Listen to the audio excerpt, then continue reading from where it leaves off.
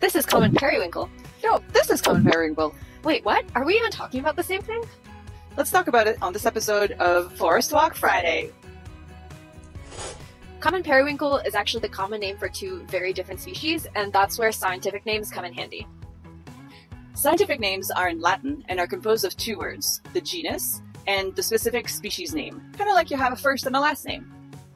So the scientific name of this species is Vinca minor. It's a ground-covering invasive plant that we often talk about on our platform. And this species is Littorina littorea. It's a marine snail.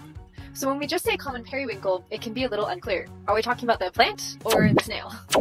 So that's why we use scientific names, to be clear about the species that we're talking about so that there's no confusion. Exactly. Scientific names are understood worldwide, so no matter where you are in the world, you can be sure you're talking about the right species. It helps avoid mix-ups, especially when you're talking about invasive species.